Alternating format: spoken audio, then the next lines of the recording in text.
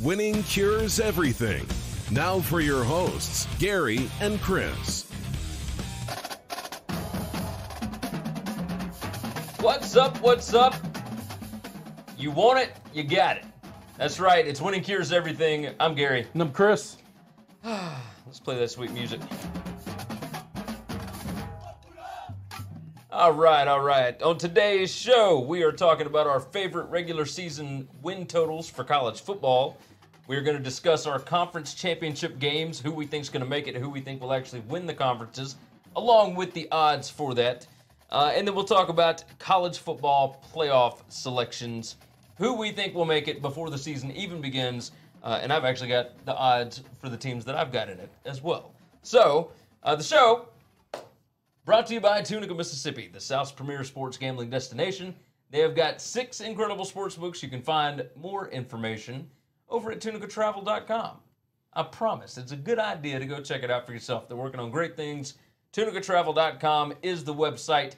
You can find us at winningcureseverything.com. All of our different social media platforms, right? YouTube, Apple Podcasts, Google Podcasts, Spotify, Periscope, Twitter, Facebook, whatever, right? We're all over the place. But you can go to winningcureseverything.com and find all of that. If you would, subscribe, leave some comments, leave some nice reviews on Apple Podcasts. We would appreciate that. Now let's fire in. You ready for regular season win totals? Come on. I've got my 10. Our top 10 favorite regular season win totals for the 2019 college football season. We're going to roll through these, so go on and get your pen and paper ready, okay? First off, number 1 for me. Now, you may have to search for these lines, but you should be shopping for lines anyway to find out the best odds. So, I have found Syracuse over 7.5 at plus 145. That is my bet. I think that Syracuse wins 10 ball games this year. At worst, 8 or 9. That's easily over 7.5. And I'm getting plus money? Plus 145? Yeah, give me a break. Dino Babers is going over that. I'm making money all day with this one. I totally agree. I have the same bet. I'm going to give you that one now. Is Syracuse at 7.5 games plus 145. I just believe in Dino Babers. He's going to win 8 games. He's gotten that program to a different level now. Yes, and the ACC is still very soft. Yeah, very top heavy. That's a really nice way of saying very hot soft. garbage. That's right. Number 2 for me, the Hawaii Rainbow Warriors over 5.5. Now, they are one of the leaders in returning experience. I've got them over 5.5 at minus 125. I understand that's a lot of juice, but I don't see any way this team doesn't win at least 6 games. I've got them winning 7, possibly 8. They've got 8 games on the island this year. Like, this is an experienced team. They won what, 7, 8 games? No, they won 8 and 5 last year. Yeah, I'm about to say they won 8 games last year. And they lost basically nobody. So I'm all in on this. Hawaii over 5.5. I love what they're doing down there. Give me the Rainbow Warriors. All right, my next bet is going to be Michigan. We both had them going 12-0. That was kind of strange. Yep. I was not expecting that from you. I'm a big Jim Harbaugh believer. I like the changes that have been made at offensive coordinator and some of the offensive personnel staff. I think Shea Patterson's going to have his best year yet. I think that defense lost some guys, but it's just in a stage where they just reload. They continue to get better. This is the year they get the monkey off the back. I got them 9.5, minus 160. Going to be laying some juice there, but I think they can go 12-0. I damn sure think they're going to be a 10-win team. Yeah. I'm going to tell you, that was my next one as well. Jim Harbaugh cashing them checks for us. We appreciate you. All right, who you got next? Next, another one I think that we're both going to have is Northwestern. I got Northwestern. 100%. 6.5 wins over plus 110. Yeah. That's just ridiculous. This is the Big Ten division winner. Yeah. Last year. The reigning West champion in the Big Ten. Now, they did lose 3 offensive linemen and et cetera, but That doesn't bother me whatsoever. I think this is a tough They team. lost those guys to graduating and not to the NFL. It's not like they were world beaters at that position. That's usually their weakest part. Yeah. And they really believe this year the guys replacing those dudes are better talented and stronger than they were. And that's one of the weaker positions that Northwestern's had for a while. Yes. I just trust in Pat Fitzgerald. I just do. All right, so I've got the same thing. Northwestern over 6.5. We're going to roll through some of these. Believe that. Who you All got? right. We might knock off some of the. I got Northwestern at plus 110. Yeah, I got them plus 110. Did I Yeah. say that? I don't remember if we said the odds, but either way, plus 110 on Northwestern over 6.5. Texas A&M, 7.5 games. I got the over on that. I think they're one of the best teams in the country. If they didn't have the schedule that they had, I might have them winning it all. I really, really like this team a lot. I think Jimbo Fisher is poised and ready to rock and roll. I got them 7.5 over, minus 150. Minus 150. All right. My next up, the Auburn Tigers. I've got them under 7.5 at plus 115. I love the odds here. Their schedule is ridiculous. They've got Georgia and Alabama at home, and then they've got Florida, LSU, and who was the other? A&M. Oh, A&M. Yeah, on the road. And then they've got Oregon to start the season. So even if you are a pretty good team, and remember, freshman quarterback, I've already talked about this, but even if you're a pretty good team, you could still go 6-6 against that team. Like if you're the number 15 team in the country, you could go 0-5 or 0-6 against those teams. I think that they are going to go under 7.5, and I'm getting plus 115 on it. Give me that all day long. The Gus bus has caught fire. This is Gary being an Alabama Absolutely homer not. and just hating on Auburn. I'll go the other way on this one. We agree too much. We're not going to agree. One of my best bets of the year, an over that I'm taking is 7.5 over. I'm laying some juice. It's minus 145. I just think Auburn's going to win at least 8 games. They're not going to go 0-6 against all of those teams, and they're not going to go 1-5 against all of them. They're not going to win them all, but they're not going to lose them all either. They're just too talented everywhere else, and the quarterbacks competing for that job are not just bums. They're not just guys rolling off the street. They're highly recruited freshmen, and Gus Malzahn is still one of the best offensive minds in all of college football. Next up for me, and we've got, 5 left each? I haven't been that's right. counting. Yeah, I believe we got 5 left each. Now, I wasn't sure which way to go on this. At one book, I could get Oregon at minus 150 to go over 8.5. Okay. And then at the other book, I've got Oregon going over 9 at plus 105. Is the half game worth all that juice? Well, let's see, here's the deal. At 9, like say they go 9-3, which is feasible, right? Then you would just push on one bet, but you would win on the other, but the minus 150 throws me off there. So the over 8.5 kind of tempts you a little bit. Screw it. I've got them going 11-1 this year. Give me that over 9 and the plus 105. I am all over Oregon with this one. So if they lose that Auburn game, Gary's going to tear that ticket up week 1. I'm going to be pretty irritated. But here's the deal. I still push with 9. They got 3 losses in there. Okay. So I'm good with it. All right. Yeah, I'm going to be pretty mad if they... I'm coming home. I'm coming home to our hometown Memphis Tigers. I think this team is going to be favored in all 12 football games that they play this year. Over under 9.5. It's a big number. Yeah. Laying some juice, minus 150. I think they win 10 wins easy. I think this is one of the most talented Memphis Tiger teams we've seen in a long time. The rest, they lost some guys to the NFL. That's fine. They're skill position guys that they just become a machine replacing running backs and receivers. Yeah. It's just amazing. If you like offensive football, watch the Memphis Tigers. Tune in. They are a lot of fun. Mike Norvell is the man, and I'm all over that team. My next up, I'm staying out in the Pac-12. Okay. The Utah Utes going over 8.5 at minus 150. This team, I think, their defensive line, one, is nasty. And you rarely hear somebody like Kyle Whittingham talk about how good his team is. and he has felt really good. They got a senior quarterback. They got skill players for days. They have got an offensive line and a defensive line that are just nasty. And I think they're going to destroy some people this year. I picked them also at 11-1. Now I'm getting them at over 8.5. Hey, give me a break. I'm all over this. Utah over 8.5, minus 150. Book that thing. My next one up, Michigan State. Michigan State is 7.5. Now I am a better of coaches. Okay, I grew up with a great uncle that used to teach me about betting horses. He said he didn't care anything about the breeds. He doesn't follow he didn't care about any of that. It's all about the trainers and the jockeys. You always bet the jockey. In college football, I always bet coaches. Okay. In the pros, I bet coaches too.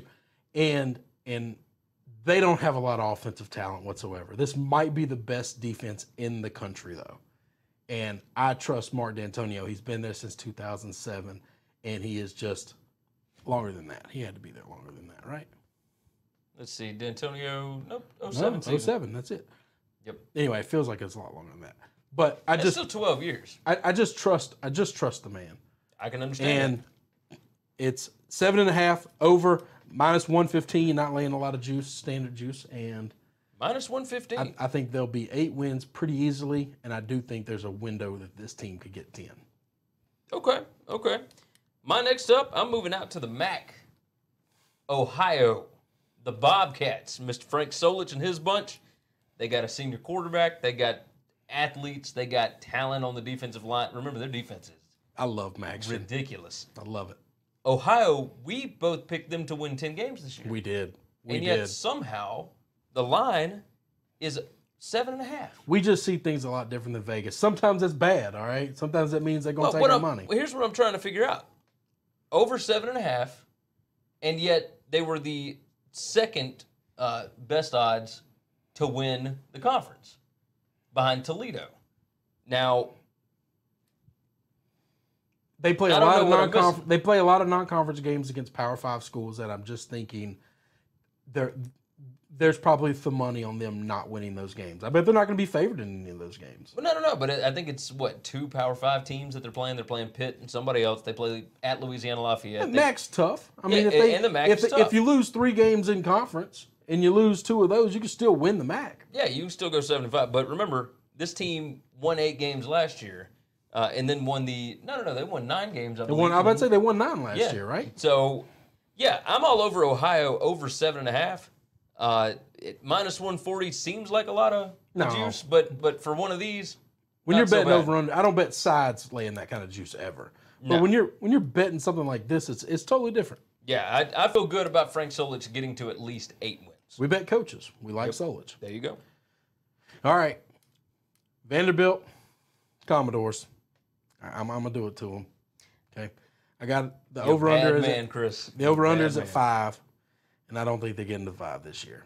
I think this is one of those years where the SEC East has stepped up in class, and I don't know that they have matched that. I think at some point in time, Tennessee's just gonna get tired of losing this team, and they're a better program. I think Ole Miss has been beat up by this team, and I just don't think they're going to continue to do it every year. And I got them plus juice. I got plus 116, under 5. I'm taking that. I can understand that. That makes sense. I mean, we both picked Vanderbilt at 4-8, or you had them 3-9. I think I had them 3-9. Yeah. So I could see it. I could absolutely see it. All right. My 9th, I've got another Pac-12 team. How are you at 9? I've got 2 left. Yeah, that makes sense. Okay. Because this is my 9th. The next one will be your 9th. You start it, and then I should finish. Yeah, okay. I got 9, then you'll do 9, then I'll do 10, then you'll do 10. You're right.